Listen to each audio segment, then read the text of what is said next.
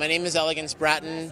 Pier Kids is a film about 3 homeless, queer, and trans youth who use Christopher Street as a base to find stable housing while navigating sex work, the welfare system, and police brutality. This whole village is another world inside a world. Homeless youth come to this area because this is what we know as safe zone.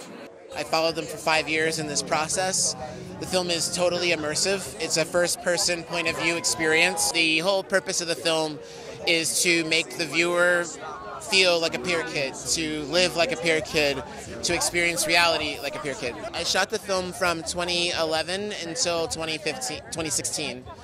And it started because I spent 10 years of my life homeless. When I was 16, my mother kicked me out for being gay, and I'm from New Jersey, so I took the train to New York, and I saw these like black gay men on the train, like these 3 guys, and they were like really gay, like Trixie gay, and so I like followed them, and they led me to Christopher Street, and when I got there, I felt relief because I got to a place where I felt understood.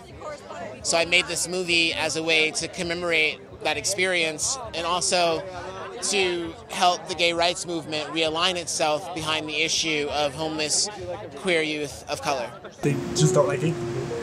Ma, all I'm asking you to do is just see me. That's it. I don't know her as Krista. This is my nephew. What's wrong with taking this lifestyle, setting it outside your mother's door? I'm tired of doing that. We walk with our heads up.